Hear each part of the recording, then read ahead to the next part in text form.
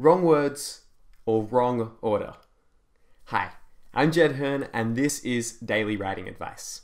So today, a quick editing tip from Gareth Hanrahan, the author of The Gutter Prayer, which is a fantastic fantasy read, and I recently got to interview Gareth on the Novel Analyst podcast, which was a blast. So you'll be seeing quite a few videos from me and podcasts from me coming up relating to The Gutter Prayer and Gareth, because I had this great conversation with him and I learned a lot of stuff about writing from that, which I want to share with you.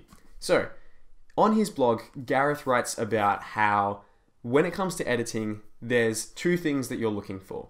You're looking for words that are in the wrong order and words that are wrong.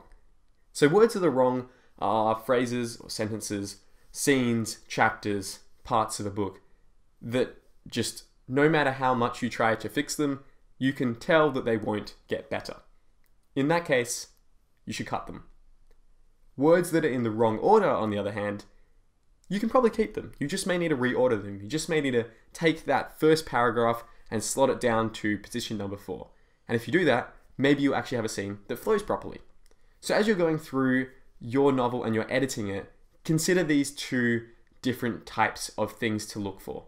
Consider if the passage you're reading through is just the wrong words, full stop, or if it's just in the wrong order, and with some massaging and some rearranging of the pieces of your book, maybe it can actually be in the correct order. So if you want to check out that interview I did with Gareth in more depth, there is a link to that podcast episode in the description for this. Now go and write extraordinary stories. I'll see you next time.